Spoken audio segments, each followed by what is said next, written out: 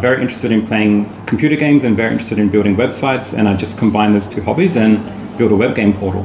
And you're now quite a significant business. How many employees have you got? So we have a team of 24. Wow. Yes. Very, very impressive.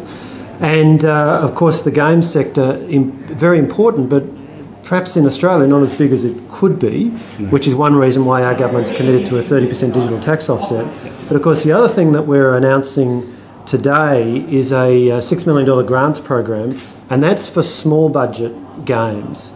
Now, I know your company's now beyond that, but how useful do you think that'll be for smaller game studios? I think it'll be enormously beneficial. So for smaller companies that don't have maybe an established revenue stream or a high enough revenue stream, but they're missing some key hires, this fund will really help them complement their existing team members to allow them to achieve their goals in releasing games. And that could have a flow-on effect as well, in that if the games are successful and start generating revenue, they can then hire more people and further expand their business and their ambitions.